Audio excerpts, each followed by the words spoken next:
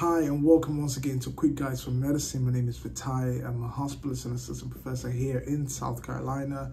On this channel, we'll talk about medicine and topics around medical education. So if you find value in that, feel free to subscribe. We'll appreciate that very much. Today, we'll be talking about discharge, general internal medicine. You realize that the main focus of your job is to safely and appropriately discharge patients after you've taken care of them. Patients come into the hospital service, with an acute diagnosis that is supposed to be managed inpatient. There is clear indication for the reason why they've been admitted. And your job is to do what you need to do for the patient and get the patient ready to be discharged. So it's important to say also that every efficient hospitalist has to be discharge oriented. And it's not being discharge oriented because the system wants you to discharge as many patients as possible, but it's really about carrying your weight in any system you find yourself and doing your job effectively. It's important to emphasize this fact because a lot of things that you do are based on how clearly you're thinking about discharge and how that also translates into how critically you're looking at the patients that you're taking care of. The discharge planning starts from admission.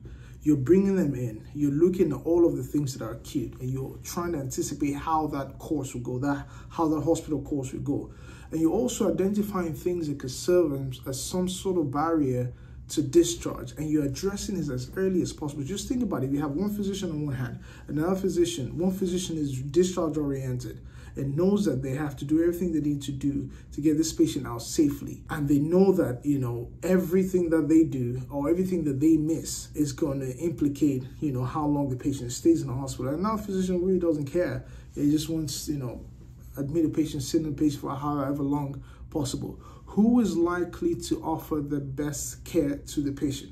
Obviously, the one that is discharge oriented. And again, it has nothing to do with the system, whatever numbers, people are looking at these days, but it's about being efficient and doing your job the best way possible. And that's why I emphasize this. It also helps to reduce the cognitive burden that goes into, keeping patients for too long. What happens is if you don't achieve a certain degree of clarity about what is going on with the patient from the time they're getting admitted, every time you encounter that patient, the amount of work mentally you have to do is a lot more because there is no clarity. You don't really have a sense of direction. You don't really know exactly what's going on with the patient. You can't plan ahead.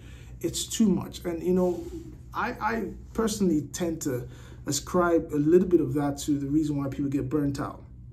Because if you can do the work to achieve a degree of clarity from the time a patient is coming in, whether you're a resident, a first year, whoever, an attendant, if you can do a lot of work to achieve clarity about why they're coming in, why they're getting admitted, it makes your life much easier down the line.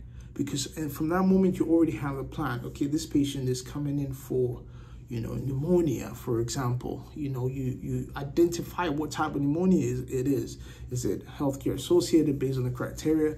Is it community-acquired pneumonia? You identify the right amount of antibiotics that they have to have and for how long they have to have. And you set your treatment endpoint, at least within the hospital medicine. Okay, if they, for example, they're able to get weaned off oxygen supplementation, maybe we can transition to pure antibiotics and then they can go home as long as, WBC is better, this and this and this and that is better. It's always important to be discharge oriented. And again, I can say it 1,000 times. It's not about the system you're working for. It's about really doing your job the best way and providing to patients the best care possible. Having a plan from the beginning. Having a plan from the beginning is good for you, it's good for the patient, and ultimately it's good for whatever system you're working in. I appreciate you spending time with me on this video. I'll see you guys in the next video. Bye. Bye.